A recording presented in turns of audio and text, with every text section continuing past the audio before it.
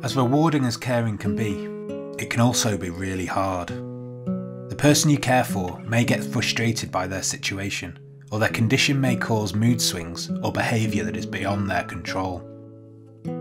These times can be very stressful, and you may feel completely overwhelmed, but there are steps you can take to make things more manageable. Here are some tips that carers have recommended to help you cope with challenging behaviour.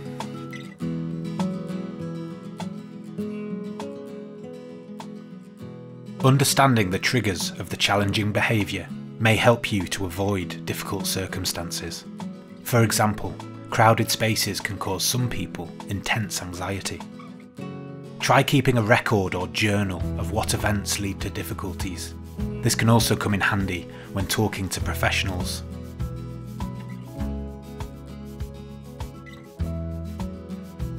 Lots of carers find it helpful to use comforters, such as music or scented candles, to create a calming environment for the person they care for. It's not always easy, but some carers find it useful to try to stick to a regular daily routine to help create a calming environment where everybody knows what to expect.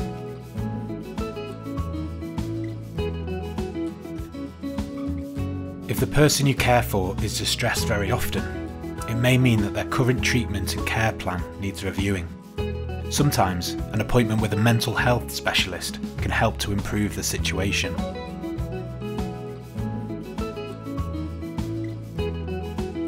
It's important to remember to look after your own physical and mental well-being at all times. If the person you care for is becoming physically demanding or abusive, and you feel like you can't cope, contact social services and your doctor to let them know you need more support. This can sometimes feel very difficult when it's someone close, but it's an important step to make sure that everybody is kept safe and supported.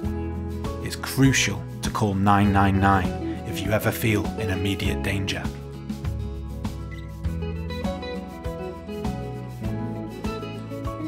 You can often find support from organisations that specialise in the condition of the person you care for. They may be able to offer detailed advice on how to address the specific challenges you're facing. Your GP may also be able to refer you for support through a carers centre, social care services, or a specialist. Lots of carers find it helpful to chat with other carers. This can be a good way to find emotional support and advice from those who have been in a similar situation. The Carers Connect platform is a good place to start. To find out more about coping with challenging behaviour, visit carersuk.org or email advice@carersuk.org. Whatever you're going through, we're always here to help.